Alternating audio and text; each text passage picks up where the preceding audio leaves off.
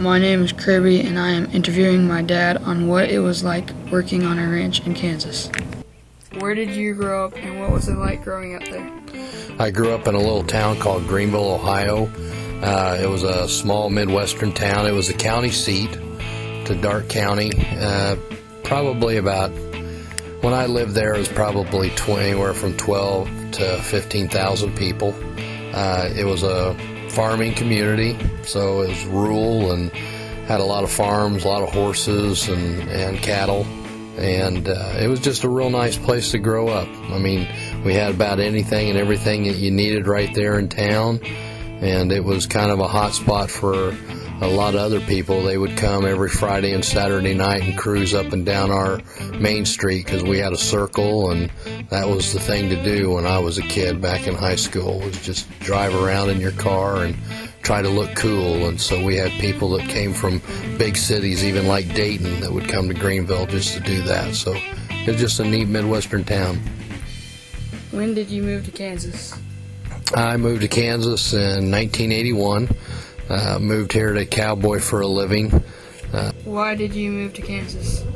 I moved here. I went to a bull riding school in Oklahoma with a couple of friends of mine from Ohio, and I met a kid from Pratt, Kansas, and he said, I told him that I had grown up showing horses all my life in Ohio, and that I always wanted to work on a ranch.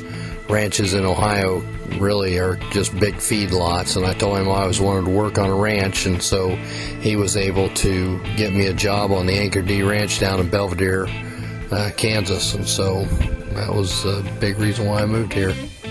What was your job on the ranch? Did a little bit of everything that you do on ranching. My main responsibility was, of course, taking care of cows.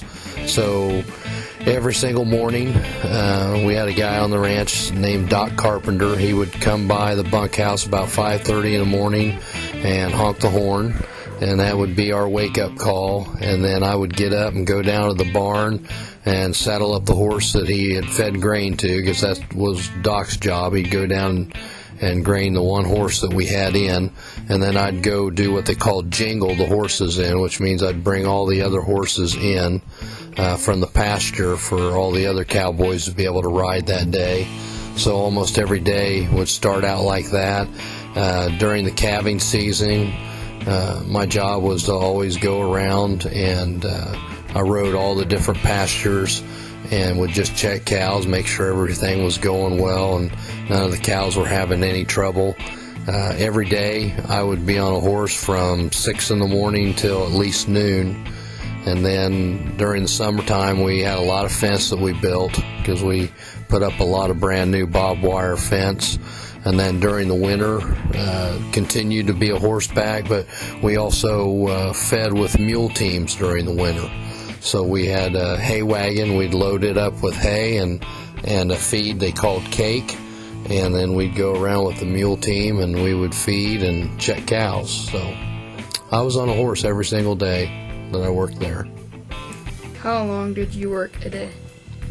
It depended on the day. Every day, almost every single day, like I said, started at about 5:30 in the morning, going out and jingling the horses, and then we'd come in and eat breakfast after I brought the horses in, and every day you worked till at least 6 o'clock. On days when we had branding and stuff like that going on, we would get up sometimes 3:30, 4 o'clock in the morning, again jingle the horses in, load up everything, and we would drive to whatever pasture it was that we were bringing in that day, and we would ride to the backside of that pasture and have all the horses and all of us be set up and ready to go. As soon as the sun came up, we'd be pushing cows to go to the corral to get ready to brand. When did you stop working on the ranch? I worked on and off on the ranch, worked for 6 months or more, probably closer to a year actually, and then left there and went into the oil field and in the oil patch and worked there for a while, and then ended up coming back to the ranch. So I probably worked somewhere between a year and a half to 2 years total on the ranch, and my last time that I worked there was probably right before your mom and I got married.